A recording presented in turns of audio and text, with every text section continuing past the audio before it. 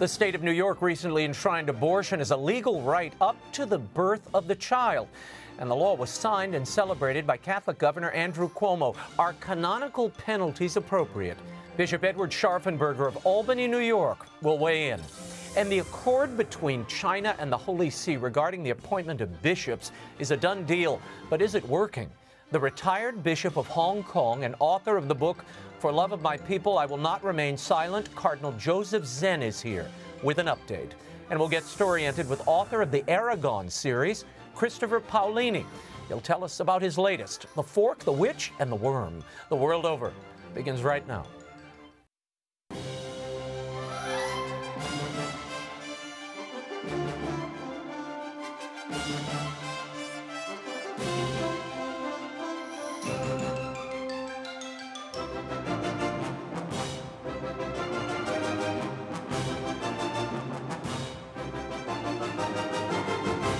Now, from Washington, D.C., Raymond Arroyo.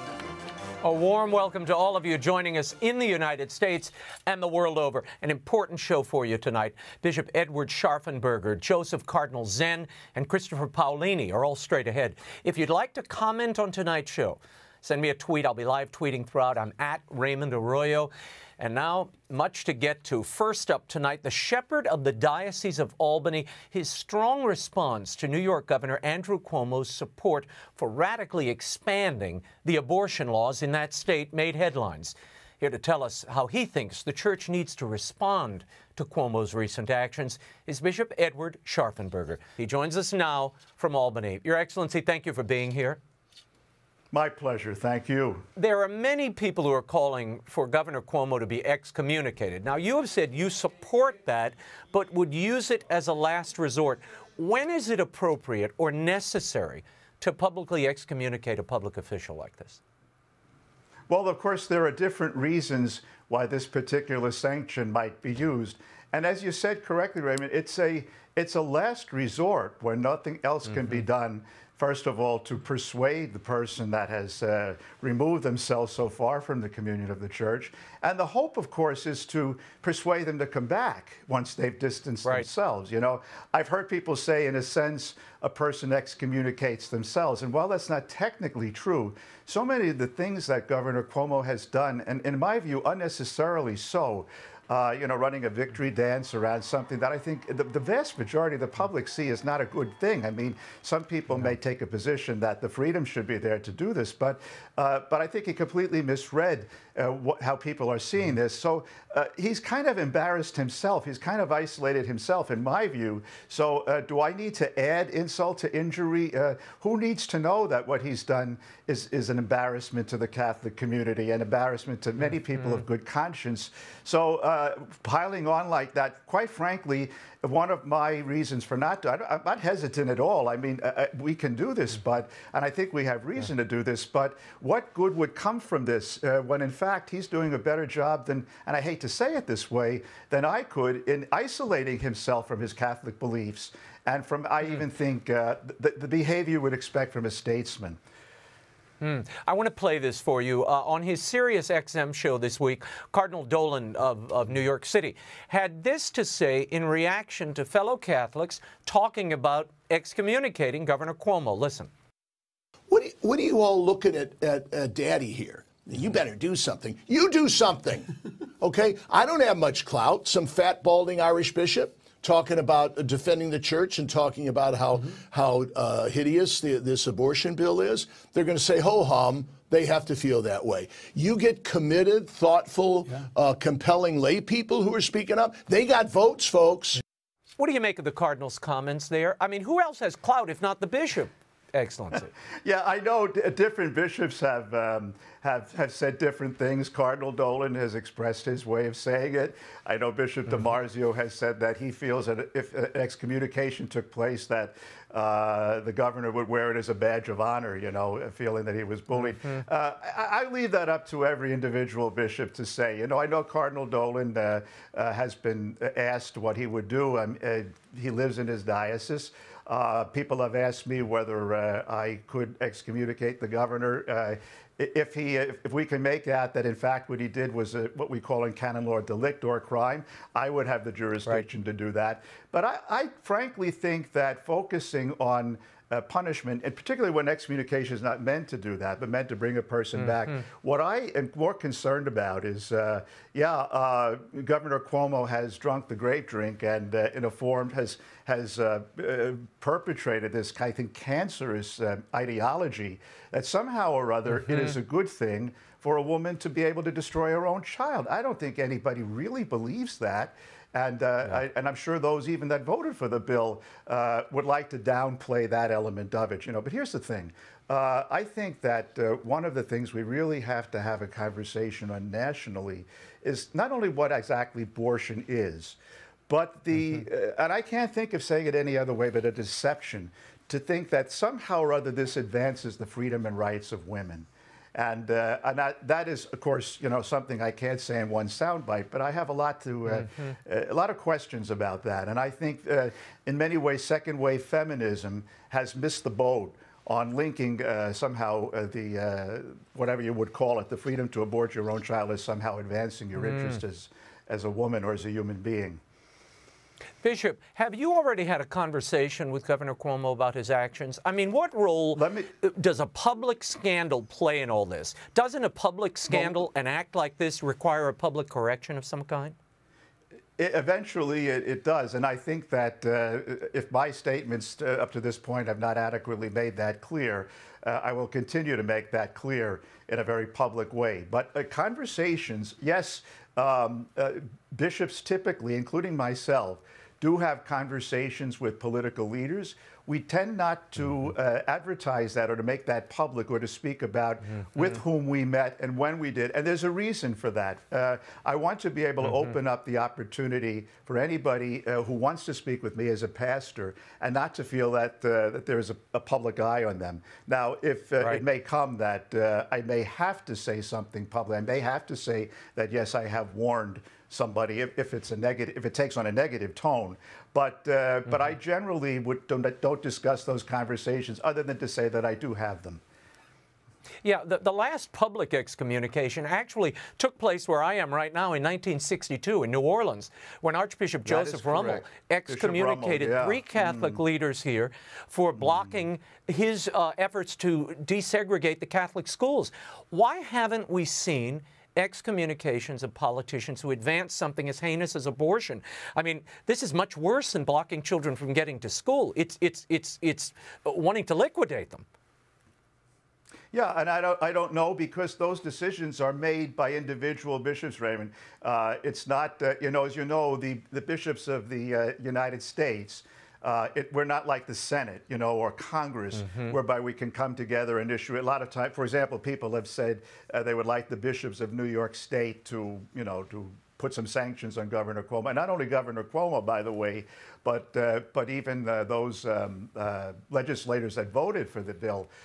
So I've gotten all sorts of questions. But we don't act in concert, like as a concerted body, in a group. Each bishop is responsible for the spiritual care in his own diocese.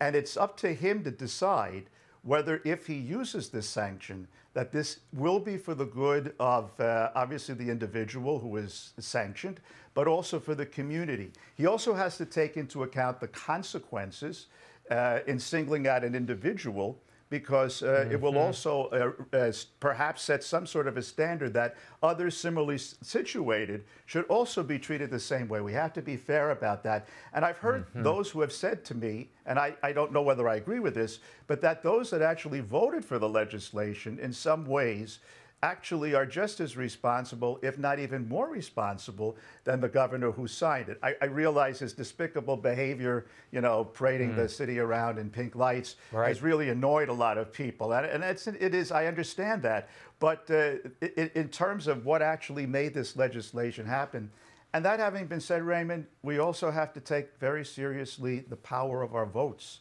because we need to know where our representatives stand on issues and to make known how we stand. And I think going forward, we're going to have to do a much more effective job at that. Isn't there a canon, very quickly, Bishop, where a bishop has to also protect the sacredness of the sacrament, protect the sacrament itself? Oh, yes. And by allowing Yes. a public figure who is manifestly dug in and said, I disagree with the church and I'm still a Catholic, to go forward and take that sacrament, isn't that a sacrilege? Yes, you're absolutely right. And the bishop is responsible for preserving the integrity and the sacredness of the sacramental life of the church. That is definitely there. Mm-hmm. Now, we do have a canon, as you know, that has been quoted much, Canon 915, which specifically says, without actually the need for a specific sanction, that anybody who has so publicly and persistently and obstinately persisted in promoting something that is clearly against the fundamental teaching of the church, as Governor Cuomo has done and some other politicians, should not receive Holy Communion. So that's clear, nor should that be administered to that person. And of course, I made that very, very public, and my clergy are aware of that. I understand that Governor Cuomo does not actually present himself for communion, and his father didn't either, incidentally, even though he was a daily mass attendant.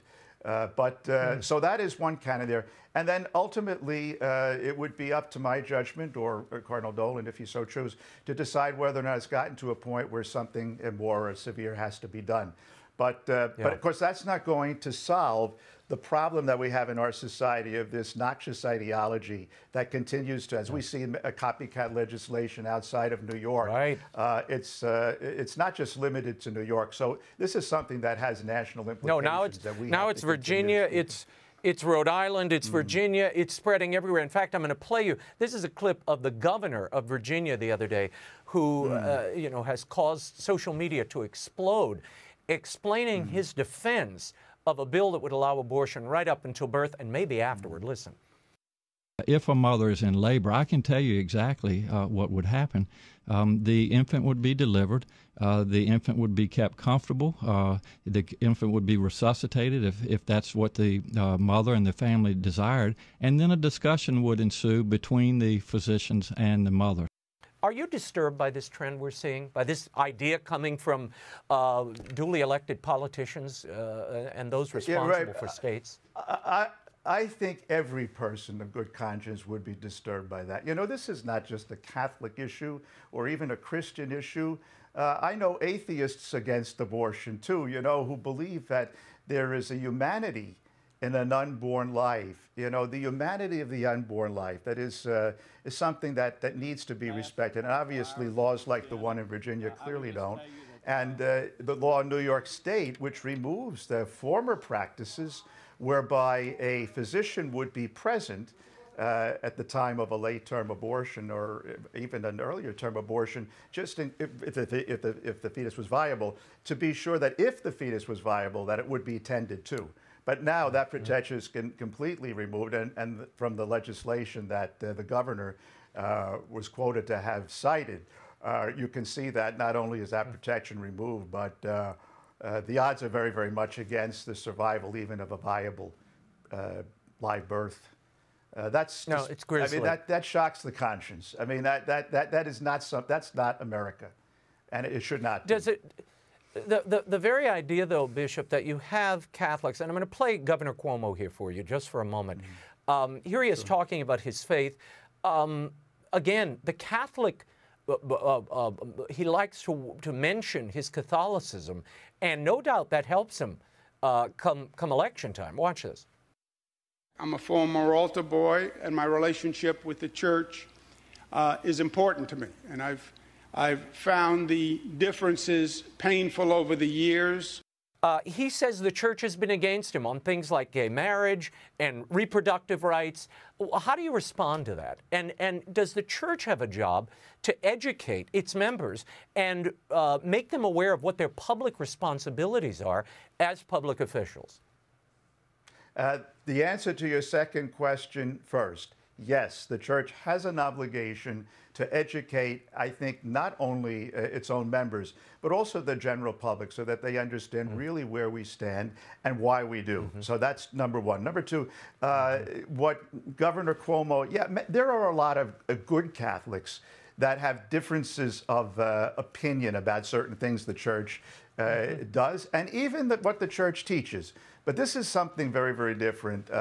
What Governor Cuomo is doing is he's taking positions and issues that are fundamentally, certainly the sanctity of life, fundamentally against the very core of what Jesus Christ was all about and what the church teaches and what Pope Francis consistently teaches. To be charitable, it's another form of cafeteria Catholicism, whereby you believe that to be a member of the church is like walking into a cafeteria deciding what you want to eat and what you don't. And I don't think any faith can possibly have much integrity if they have no fundamental principles. And the sanctity of life is a fundamental principle of our faith, our belief.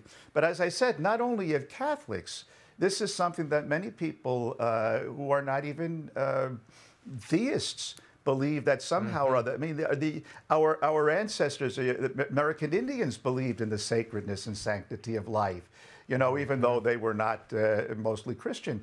But they had this fundamental respect for nature, for God, for life. And I don't want to speak, you know, for that community, but I think that many, many people of different cultures have a fundamental respect for life, and particularly in its most vulnerable stages, in innocent human life. Bishop Edward Scharfenberger of Albany, thank you so much for being here. Thank you also for your candor and your engagement. It's great to see. Thank you. My pleasure. Thank you. My next guest is the former Bishop of Hong Kong and is often called the conscience of China.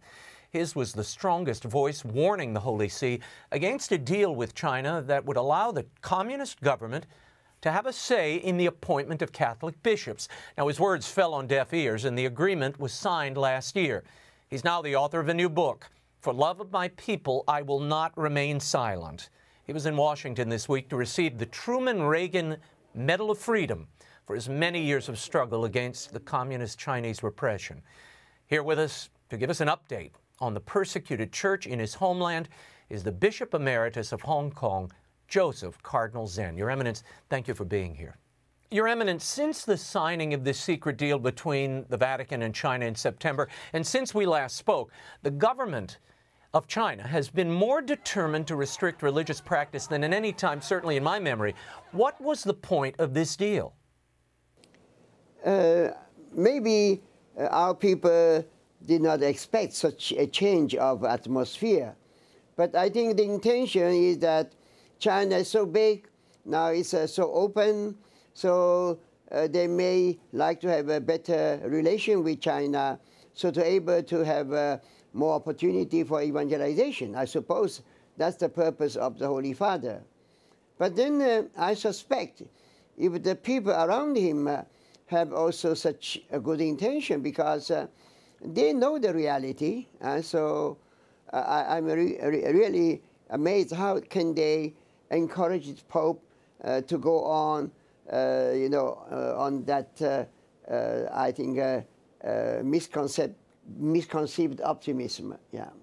You've written a new book called For Love of My People, I Will Not Remain Silent. You had previously said that if the Vatican signed this concord with the Chinese, you would be silent. What changed? No. What I said exactly is that if the Pope does anything I cannot accept in my conscience, I will not come out to fight him. That's the point, yeah. Till now, it seems nothing of the kind happened yet. You have blamed the Pope's advisors for steering him in the wrong direction on this deal. In September, Secretary of State Cardinal PAOLINI announced the agreement between the Holy See and the People's Republic of China this way. The Holy See intends just to create the condition, or to help to create the condition of a greater freedom, autonomy, and organization, in order that the Catholic Church can dedicate itself to the mission of announcing the gospel. Has this deal created greater freedom for Catholics or furthered the Church's mission, Your Eminence? I'm sorry to say, I don't think he believes in what he says. PAOLINI has his own agenda. I'm sorry to say that. Yeah. I think he has his own agenda to achieve a diplomatic success. It's simply vainglory, I think. I don't see the purpose for a good of our faith or freedom, because he must know the reality. He knows the reality, just as much as I know, yeah. You have called out Cardinal Parolin and have said that what worries you most is his lack of respect for the truth, and that he has hid from the Pope the horrible face of Chinese communism. Why would he deceive the Pope like this? Why would he push for this agreement? Maybe I said something similar, is that if everything is secret, then I can still keep talking. But it's really difficult to understand why agreement should be secret. Even if it's a provisional, it should be open to everybody, because the people in China, they must know what they are supposed to do. They must know what the Holy Father has promised to the Chinese government. So now they are in the dark. It's a terrible situation. The details of the deal between the Vatican and China are secret. In a recent interview, you said that this is not a bad thing because it allows for corrections without either party losing face. But can the Vatican actually make corrections? Do they have any real authority within the Church in China? Nothing is said yet, but I suspect that, actually there are three things. One is about the selection of the bishops, and then the second thing is how to deal with those 7 illegitimate bishops, and then the third thing is how to deal with the underground church. Now, they say the agreement is only on the first point, but very probably they had some kind of understanding already also on the other 2 points, because now the government is coming to the people, to the priests especially, and they say, now come up and join the Political Association. The Pope has already agreed, so the people don't know. Actually, already since the beginning of last year, the government came to say to the priests, from the 1st of February to the priests in the underground, you will no more be tolerated to say Mass in private. And the priests told the faithful not to go anymore. Maybe it's not yet in practice, but that made me believe that some kind of understanding is already there for all the 3 points.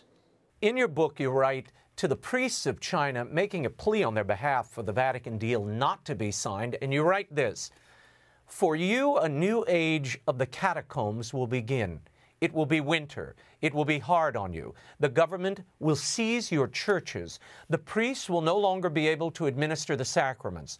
All that will be left for you is to go home and farm the land. But you will always be priests. Reassure the faithful that God's grace is not tied to the sacraments. God has 1,000 ways of filling your hearts with His grace.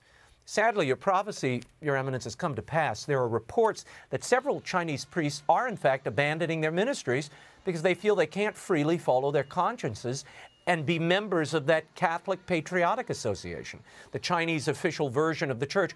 What becomes of the faithful priests in China? I heard that in one diocese, the priests are divided in 3 groups. One group says, now, since the Holy Father says it's okay to come out to join the Political Association, so why should we not do that? And I think nobody should blame them. And then the second group said, no, in our conscience we cannot accept that, because in the letter by Pope Benedict, he said clearly that it's wrong to join the Patriotic Association. And then I'm telling them, if you don't join the Patriotic Association, you surely are not disobeying the Holy Father, because I'm sure the Holy Father will not force you to join the Patriotic Association, because the Holy Father is famous for respecting the conscience. And then, unfortunately, there's also a group who says, for so many years, I tried to be a good priest, and now they want me to be a priest of the schismatic church. So what the purpose to be a priest? So they would abandon the priesthood. And that's very, very sad. I hope, I hope they think it all over again, yeah. Was this deal supposed to merge the Patriotic Association and the underground church, the Faithful Church? Nothing is said yet, but I suspect that, you know, actually there are three things. One is about the selection of the bishops, and then the second thing is how to deal with those 7 illegitimate bishops, and then the third thing is how to deal with the underground church. Now, they say the agreement is only on the first point, but very probably they had some kind of understanding already also on the other 2 points, because now the government is coming to the people, to the priests especially, and they say, now come up and join the Patriarchal Association. The Pope has already agreed, so the people don't know. Actually, already since the beginning of last year, the government came to say to the priests, from the 1st of February to the priests in the underground, you will no more be tolerated to say Mass in private. And the priests told the faithful not to go anymore. Maybe it's not yet in practice, but that made me believe that some kind of understanding is already there for all the 3 points. I read another story, Your Eminence, of another underground bishop who refused to attend the Mass celebrated by his Patriotic Association successor. What do you read into that? They stage something very ridiculous. They call the solemn occasion in which we declare that Bishop Chuang is emeritus. Now, there's no such ceremony anywhere.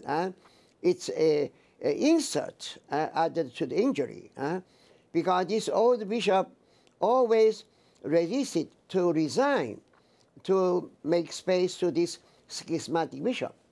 Now he received order, but still nothing is clear, because to recognize this new bishop, we need something which, according to the church regulation, is a bulla signed by the Pope.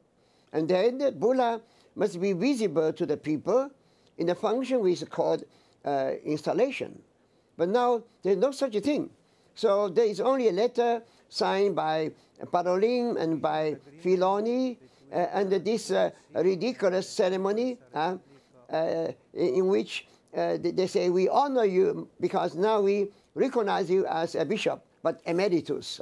That's so ridiculous, yeah. And also very humiliating. In your book, you propose returning to the 2007 letter of Benedict XVI to the Church in the People's Republic of China for guidance on how to handle Vatican-China relations. Why do you want the Church to return to Benedict's vision of this relationship? Because it was a wonderful letter. It's a masterpiece of clarity of doctrine and also of, very open attitude of understanding for everybody. And even Pope Francis has said, maybe more than once, that the letter is still valid. Because all the wrong things they are doing, because they did not accept the letter. In my book, you notice that they even dared to manipulate the Chinese translation of the letter. In the Commission for Church in China, somebody, some member of that commission spread the wrong interpretation, and the Vatican allowed him to carry on that, and so only after 2 years there came some correction of that opinion, yeah.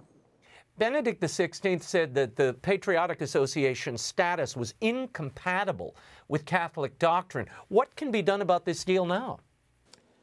I think by now, even the Pope must notice that they got nothing. And even after so much goodwill, they are not being rewarded. Immediately after the signing of the agreement, they did so many things which were like slaps in the face of the Holy Father. Because, first of all, they made a public declaration that they still hold the principle of the independent church. Then they forced the Pope to accept the two bishops who went to the synod. And then they solemnly celebrated the 60th anniversary of the first illegitimate bishop's consecration. So that's really absolutely rude and polite. So I don't think it's dignified to go on like that. Yeah. Were you surprised by the Pope's tearful welcome of those two Chinese bishops at the Synod, Your Eminence? One of these bishops apparently has children of his own and a family. And know that two bishops, actually one was even ordained legitimately, but he is not working for the church. He's very ambitious. And the other one, the Holy Father just lifted the excommunication a few days ago. And they say they were invited, but they could not be because the Holy See know them very well. They would not propose such names to represent the bishops in China. So obviously, you have noticed the announcement of the two names comes from China, not from the Holy See. So in some way, the Holy Father was forced to accept them because immediately after the signing of agreement, he would be very embarrassed to say no to what they were asking. This past month, Bishop Michael Young, your successor as the Bishop of Hong Kong, passed away. He's been replaced by the retired Cardinal John Tong temporarily, who it is reported was chosen instead of a Bishop Joseph Ha because Tong is more friendly to the Chinese regime. Now, Bishop Ha has been very outspoken. Your thoughts about the situation in your Diocese of Hong Kong? But this is some people say, but actually the such a disposition is okay because a pontifical administrator can do much more for the diocese for a regular running of the diocese, and Cardinal Tom had just finished being the bishop a little more than 1 year ago, so he knows all the businesses. So I think it's reasonable because to have a diocesan administrator is more inconvenient, and then it's not sure that Bishop Ha would be the diocesan administrator because it is made by election from the council, diocesan council, and also because in this period the principal job is to work for the nomination of the successor. Now, Bishop Ha would be an interested part. He could be chosen as the successor, but Cardinal Tom surely is not going to be chosen as successor. So there are many reasons which justify such a disposition. But now, about the political correctness, now there are many opinions, and some people even say that since now in China you have all the bishops in the bishops' conference legitimized, and so probably even the underground bishops would join that conference, and so probably also Hong Kong and Macau, the bishops would join the same conference. Wow. And then the people say, in that case, obviously, the future Bishop of Hong Kong need to have the blessing for Beijing. Now, that's the voice, running in opinion in the people. But you can judge by yourself. Cardinal Zen, what are members of the underground church telling you? Do they feel abandoned by Rome? There's a horrible voice of despair, of confusion. They really don't know what to do. We are all in the dark, you see? We are all in the dark, yeah. So it's a very strange that the agreement should be secret. So the secret may be they are both the Holy See and Chinese government. They may not feel, in the right position. So they are afraid of many criticisms. What do you tell people who ask you for guidance as far as what they should do? I said just moments ago, I said, if you think it's good for you to go into the open, it's okay. Because if the present Pope says it's okay, you can do it. But if in your conscience you think it's wrong, because you cannot be united with a schismatic church, then you have to obey to your conscience. Because the conscience is still the last criterion for your action.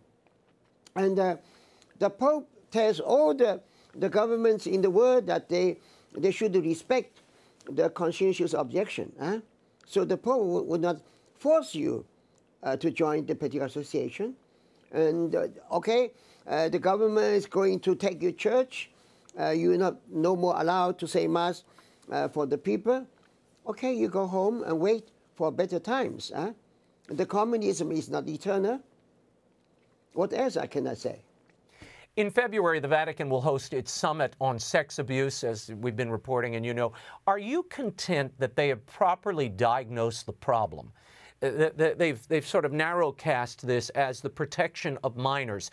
Or is the problem the abuse of people by bishops and the abuse of power and the discipline of bishops? I think both are very important. Both are essential, yeah.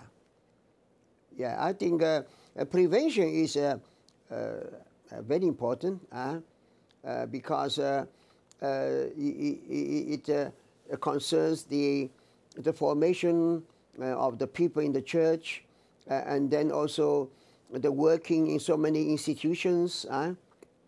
And I think that's important, but also the responsibility of the bishops. When such scandal happen, they have to be, more straightforward in dealing with the cases. Yeah, I think both are important. Your Eminence, thank you so much for joining us this evening. The book, For Love of My People, I Will Not Remain Silent, on the situation of the Church in China, by Cardinal Joseph Zen, is available at bookstores everywhere and online, February 5th from Ignatius Press. And finally, he's the author of the best-selling Inheritance series that took readers to the world of Aragon and Alagaësia. His love of folklore and reading, not to mention homeschooling, enabled him to graduate high school at 15 and embark on an incredible literary career. He would go on to sell tens of millions of books in his series. I sat down with him recently in Washington to talk about great storytelling and his new epic fantasy novel, The Fork, the Witch, and the Worm. Here's my exclusive interview with Christopher Paolini. Christopher, welcome to the show. It has been 8 years since your last book, Inheritance. What have you been doing in the meantime? Well, thank you for having me. Delighted. I didn't have a beard back then. That was one difference. Well, 8 years will do that to you. 8 years will do that. Mainly, I spent a good chunk of my life writing the Inheritance Cycle, starting with Aragon in 1998, and then the last book, Inheritance, in 2011. And that took me from 15 to 27, 28. Wow. So when I finished the last book, I needed a break. Yeah. And I spent some time working on other projects, a screenplay, some short stories.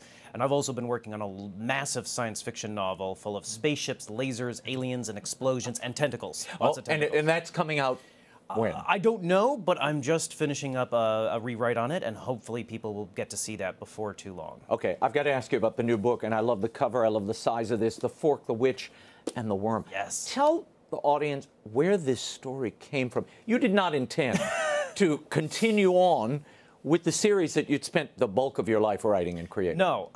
However, like so many readers, I fell in love with the characters in the world, and in the years since, I keep thinking about them. I'd be falling asleep, and every once in a while I'd think, I miss Aragon and Sapphira. What are they up to? What are they doing?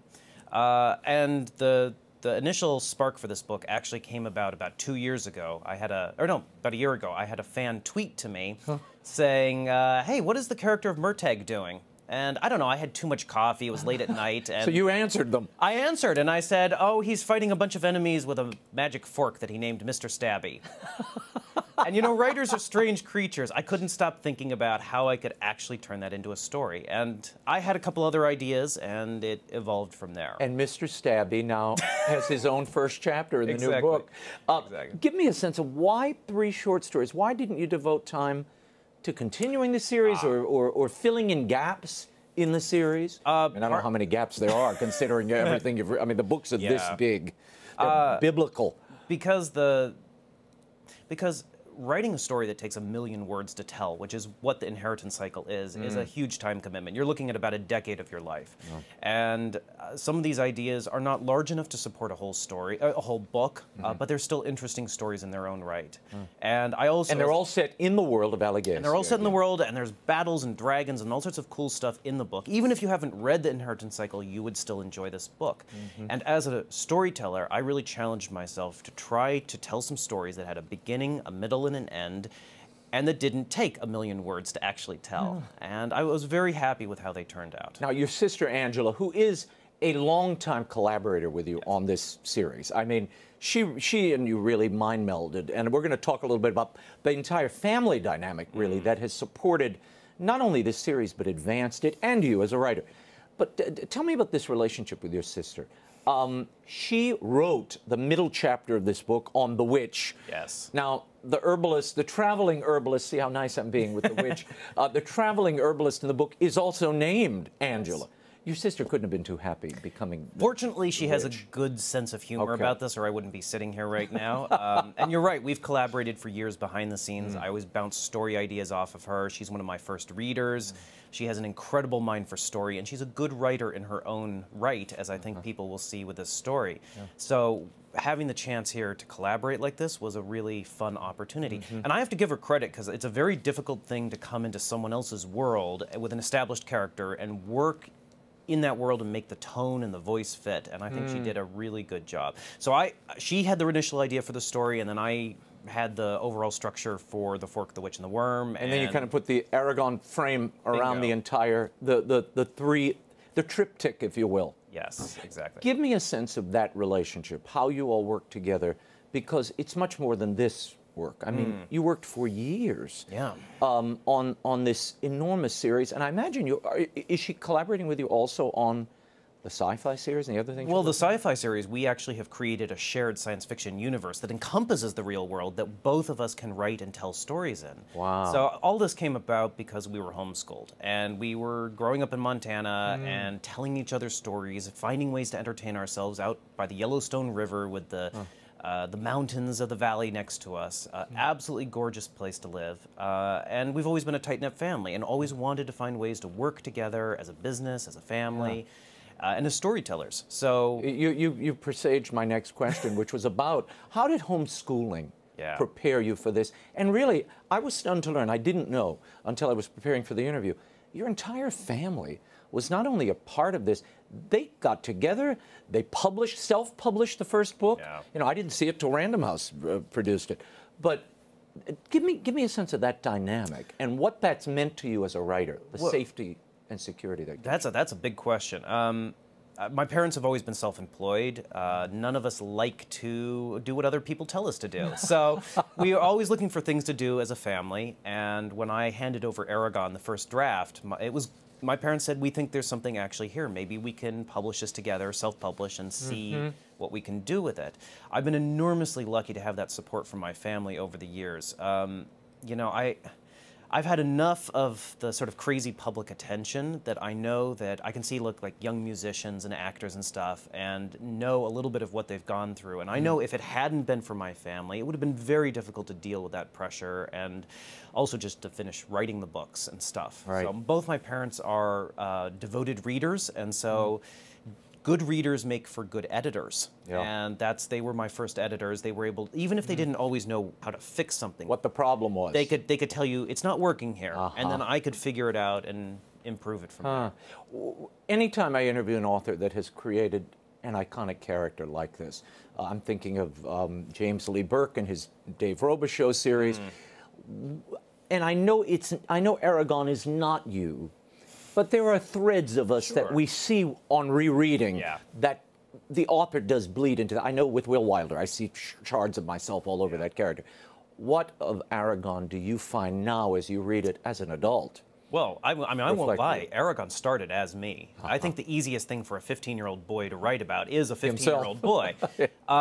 However, if you're being honest about your characters and your story, as your characters do things that you've never done and experiencing things that you've never experienced, like riding a dragon or fighting a monster, they become very much their own person.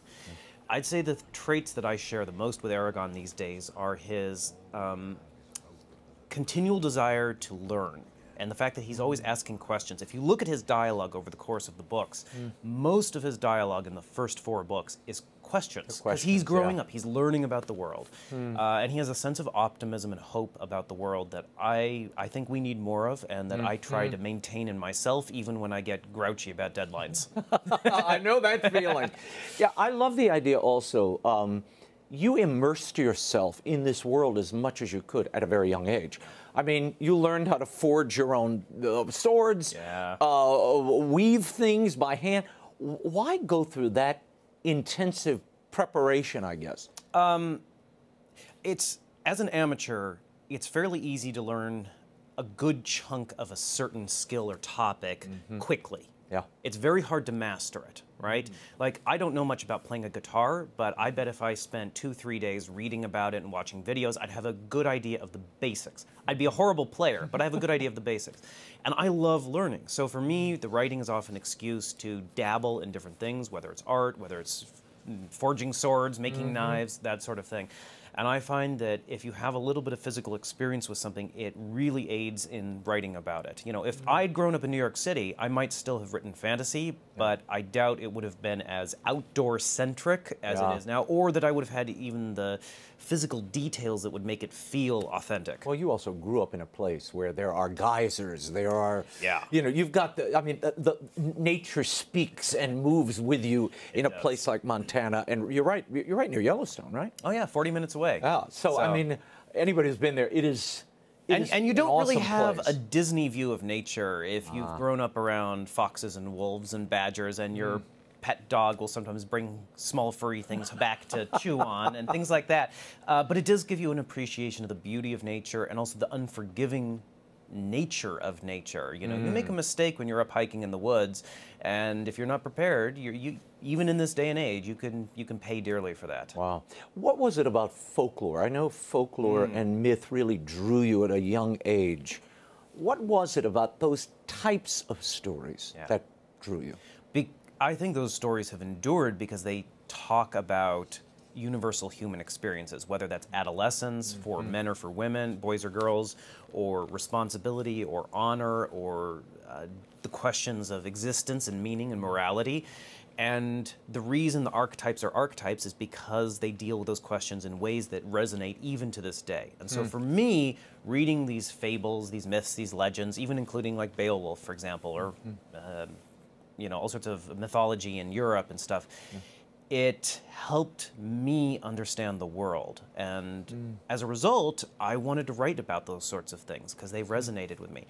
And I think science fiction is sort of the modern version of that in some ways, although a lot of science fiction doesn't draw from those older traditions either and moves in a new direction. But was it a hard leap for you, going from this fantasy genre to sci-fi? Or is it all still story? It's all still story. I'd say that the nicest thing about it was being able to use a modern vocabulary, because there are lots of words I can't use in fantasy. The most difficult part is that in fantasy, if you need to get from point A to point B a little faster, you can say that, oh, you spurred your horses on a little harder, right? Because it's an emergency.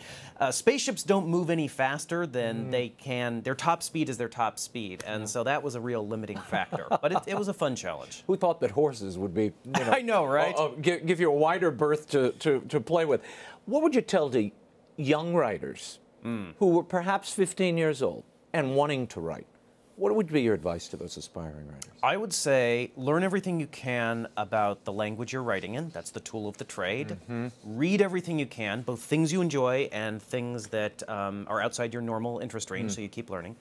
Plot your stories out beforehand. That's your roadmap. If I don't do that, I can't write. So know what you're going to write before you write it. Write about the things you enjoy the most. There are 7 billion some people on the planet. No matter what you like, I guarantee there are millions of people that care about the same things. And writing's hard. So if you really care about the subject material, that will get you through the work. Do you enjoy this part of it? This is a hard transition for some. Because I'm on TV and I'm a public figure, I don't mind going back and forth to the two worlds. But I have a lot of writer friends. They like their cocoon, and they don't like to emerge from it because it throws your rhythm off, your discipline off, and you're out of your element. Do you find that? I would say I'm very fortunate to be able to do this, and any author who has this opportunity is fortunate. I've been doing the promotion for a long time. I do enjoy it. I enjoy getting to meet the fans. I enjoy getting to talk about the books. It is a disruption in one hand, but I am an introvert who can fake extroversion. These are the kind of interviews I like to do. Tell me the major themes in this book. What should people be looking for here that they might not find in the Aragon series or haven't found? There are themes of forgiveness, honor, responsibility, and especially in the last story, the biggest one, the worm part, questions of how do we deal with the big things in life that you can't change. Because we all face those issues. The things you can't change, but you still have to face and you still have to wrestle with. All of that wrapped up with dragons and swords and magic. And well, that's what I love about fantasy. It allows us, we take a break, but we're really going deeper into life, into ourselves. Fantasy allows you to externalize what is otherwise internal. So if your character is, for example, scared of spiders, in a fantasy novel, they can encounter a spider that's as big as a house. And that's an easy example, but that's one of the things I love about fantasy. No, it's a lot of fun for the readers and for the authors. Okay, there are questions I ask every author that sits in that chair. I founded a literacy campaign called Storyented because I believe every story orients us in the world, shows us our way in some ways, and if you find your story, you'll find your way. So I'm going to ask you, your favorite children's book and why? The Wizard of Earthsea trilogy by Ursula K. Le Guin. I'm cheating. That's 3 books. I know. Well, but we get it. But for you, that's 1 book. Yes, they deal with honor, responsibility, questions of mortality, and I think she writes basically poetry as prose. And I recommend it to everyone who reads fantasy and who hasn't read it. What is your least favorite book? I choose not to answer. I love the diplomats that sit here. I get all the diplomats. The story that helped you find your path and the lesson you derived from it. The Worm Ouroboros by E.R. Edison. Oh, I don't know that one. It is a pre-Tolkien novel, written in the 1900s, written in faux Jacobean English. Oh my gosh. It took me 3 tries to get through the darn thing. Okay. What did you learn? I learned about the importance of beauty. Beauty of action, beauty of thought, and beauty for beauty's sake. Not necessarily as a system of morals, but as a way of approaching the world in my work and everything I do in my life. Where do you write and why? I write in Montana, I write in my office, I write at my desk or on my sofa. I listen to music while I write, and I write there because it is quiet, my family's close at home, and it nurtures my soul to be in the natural environment there. Music with lyrics or just orchestral? Usually movie soundtracks, no lyrics that I can understand. This is how I write. Yes. Thank you. If there's a lyric, I can't focus. No, it rattles in my head. It's like my sister can write in coffee shops with people talking around her. I cannot You can't do that. No. See, I wrote half of my books there. Because they claim that because it's a low hum, it causes the brain to engage. I've read studies on this. If it's low enough hum, it does work. In fact, there is a couple of websites that provide like white noise generators, and one of the white noise options is like low-grade coffee noise conversation. And that can work, but if I can understand the words, it just bothers my brain. Throws you off. Yeah. You know, if Mabel and Gertrude are blabbing at each other, I'm lost. And I live in New Orleans, where everybody talks really loud. Yes. It doesn't work. Yes. Give me a sense of where your best ideas come from. Usually the shower, or right when I'm falling asleep. Also, and this might sound strange, but you know, the more I read and watch movies and stuff, perfect stories don't inspire me. But stories where because perfection is untouchable. You look at it and you go, it's beautiful, it's wonderful, I have no idea how they did it, I can't get my fingers in it. But something that's flawed, you know something's wrong, and then it gets you thinking about how to fix it, how else you could approach that subject material. And that I find enormously inspiring. Why do you still live with your whole family? You still live with your parents in Montana? Because I don't have a family of my own, and I travel a huge amount, and so going back to Montana is a nice home base, you know, and we do have a family business we work on together, so that helps. But I've lived in San Diego, I've lived in New York City, I've lived in Barcelona, I've lived in Edinburgh in the winter, which I do not recommend. No. But I always come back to Montana, because at heart, I am a country boy. I love that. If you could pick a writing mentor, alive or dead, who would it be? Ooh, a writing mentor. Well, I think it would be a lot of fun to talk with E.R. Edison, who wrote The Worm Ouroboros, and also Mervyn Peake, who wrote the Gormenghast trilogy. Yep. And of course, I would never say no to sitting down with Tolkien. Oh, who would? Maybe the pipe smoke might annoy you a little bit. But I could put up with that for a conversation. You could do that. That's right. Advice to parents who are trying to get their kids to read, what would you tell them? Encourage. You know, even if you don't like what your child has written, don't say that's bad. Don't ever give the child a sense that because the writing needs work, that they've done a bad thing. But in general, just providing the tools that are going to allow for creativity. You know, whether that means books on writing or just having the tools to write around, or maybe introducing your children to someone who can help edit their work or editing their work. Just mainly being encouraging. You know, writing is hard enough on its own without someone else telling you, don't do this, or, you know, criticizing you in some way. You do need constructive criticism, just like if you want to be a musician or you want to be a visual artist. You need constructive instruction. But you know, artists can be fickle things, writers can be fickle things, and very tender. And very tender. So it is a balancing act. And as you get more experience, you get tougher. Someone can come to me and give me the most direct, harshest, brutal criticism now in my writing, and I'm like, yes, thank you, I can get better. I needed that. But if you did that to me 15, 20 years ago, it would have been very hard to deal with. If you could write anything else, what would it be? Everything. I have so many stories I want to tell. Science fiction, romance, historical novel, thriller, I just need more time. Time is the limiting factor. And I'm a fast writer, believe it or not, but it is the limiting factor. Can you only do one thing at a time? Do you only write one book at a time? You can't put your head in. Well, Forkwitch Worm was written while I was working on my science fiction novel, but while working on Forkwitch Worm, I stopped all work on the sci-fi novel. So I have a one-track mind. It works very well on one track, but I can't multitask. Christopher, thank you so much for the time. The Fork, the Witch, and the Worm. It's such a fantastic read. Thank you for being here. Thank you. For your candor. Visit paolini.net for all the details of Christopher's tour. And someone else will be going on tour as well. On February 19th, Book 3 of the Will Wilder series. Will Wilder, The Amulet of Power, hits stores. But you can pre-order your copy now at all the usual outlets and visit willwilderbooks.com. I'll have some special offers to announce next week for those of you who pre-order, and I'll tell you about the tour. We'll have a great time. That is all the time we have for now. Until next week, the show continues on Facebook and Twitter. You can like me on Facebook, follow me on Twitter. The links are at raymondarroyo.com. And be sure to join us next week. Megan Cox-Gurdon will join us to discuss the power of reading aloud to your children and the connections it makes in their brain. It's an incredible new book, The Enchanted Hour. Until then, we'll be scouting the world over for all that is seen and unseen. On behalf of the staff and crew of EWTN News, thanks for watching. I'm Raymond Arroyo. See you next time. Bye now.